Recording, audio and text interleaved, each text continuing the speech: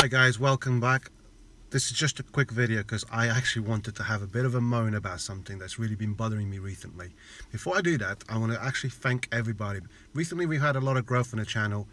We're really, increasing our number of subscribers. You guys have been getting more involved, placing a lot of comments below.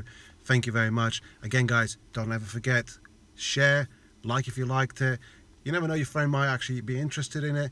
Get involved. All of your comments are all appreciated. Thank you very much. So let's get on with what I actually wanted to talk about. As per the title, it's about the iPhone 8. No, I don't have an iPhone 8. However, I do want to talk about a few things that people are getting so excited about that I just happen to think that, one, we don't need it. Two, it's not going to happen. First of all, let's talk about the screen. People have been saying, the iPhone 8 is going to come with an organic screen. Let's not forget that the iPhone 7 came with a new screen as opposed to the iPhone 6. However, if you put it side to side, you can't even tell the difference.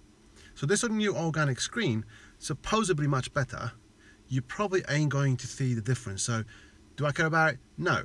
Apple, don't waste your money on it. Just give me a slightly bigger resolution screen and maybe a slightly bigger size itself, i.e. like what they're saying is going to be a 5.5 inch rather than a 5.5, and I'll be happy. What about the curved screen? This for me is actually an absolute nightmare. If you are like me and you protect your phone, you're going to want to put a case on it. A curved screen means that there is less area for your case to actually grab the screen, so it's even less protection. A curved screen is going to be more expensive to replace when you drop your phone, and if you have an iPhone 7 Plus or any Plus iPhones, you know how expensive it is to actually replace one of those screens. £200+. So, Apple, don't do it. But I don't think Apple's going to do this at all. Apple is all about functionality. A curved screen, how are they going to add anything else to iOS to, use the curved screen? Don't think it'll happen. The other one that people are talking about is obviously charging, and particularly wireless charging. Now, if you're an iPhone user, you know that people have been crying for this for a long time. If you're an Android user, people have been having it for ages. I mean, the Samsung's had it for ages. Now, what I want to know is how many people that have got wireless charging actually went out there, spent £40 for the additional wireless charging pad and actually use it. And I'll tell you why many don't actually use it, because it's just as easy to plug a cable in. In fact, more reliable.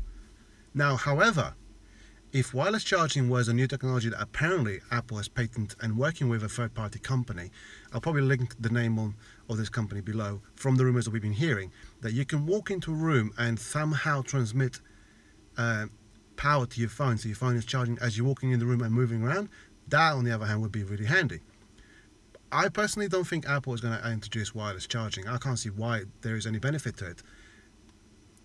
One of the biggest things that you people went crazy about when the 7 came out is the fact that it didn't look any different to the 6. In fact, when you look at it, it doesn't.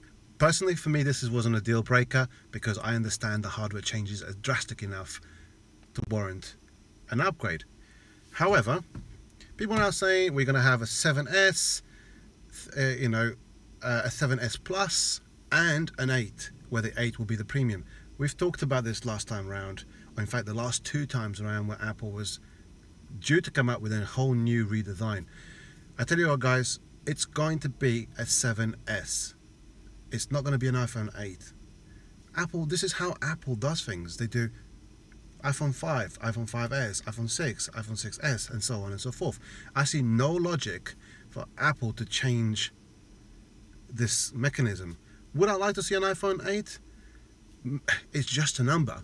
As long as they come out with a redesigned phone with all the features that I'd like, I couldn't care what number it has to it.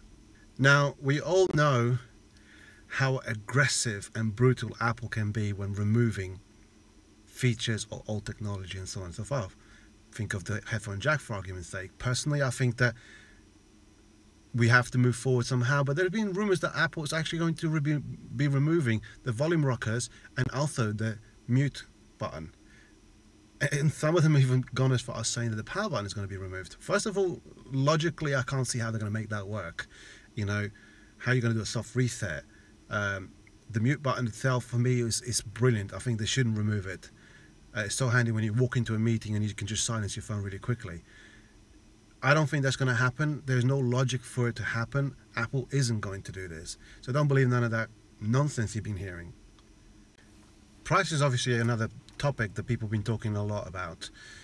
Whether you're reading this in the local newspaper or you follow any YouTube channels like I do, like Everything Apple Pro, we get a lot of great stuff from this channel. If you don't know who they are, I will put a link on my description. Go and check them out. The guys are absolutely unbelievable. However, I wanted to say that there isn't a question about it's going to be £1,000 or it should cost over £1,000. It will, for sure, cost over £1,000. And you shouldn't be alarmed about this. I think you should, if anything, you should have be realistic about it and realize that this is inevitable. This is a premium device. And what I mean by premium device is, look, if you have to be worried about how much it's going to cost, then you can't afford it. For example, I'm not going to walk into Ferrari and go to the salesperson and go, hey dude, what's the miles per gallon on this Ferrari? He's going to look at me and go, sir, if you have to ask that question, you can't afford the vehicle. And this is the case. All of us love all of these devices that cram so much technology into it and are now complaining about price. This is why Apple have a range of devices, the iPhone 5C, the iPhone 5 SE. By the way, review on that coming up soon, so if you've got any questions on it or you want me to answer those on the video, let me know. So it will cost over £1,000 with respect of Apple adding more storage or not. And also, I just wanted to wrap this up now really quickly because I want you to bear in mind that just like everybody else that you're watching with these rumors, they're just rumors. Me, I've been an Apple customer for many years, probably from 2007 when the first one was released. And I've seen the trend that everyone else is following, but we all just seem to get carried away with all these rumors. And when it comes to the release date, none of it comes true. So this is my honest, personal opinion only. So if you see it like I do, you probably will agree with most of the stuff I mentioned. If you don't, I'd love to hear from you. Comment below. Thank you for watching. Hopefully I was entertaining, and I'll see you in the next one, guys.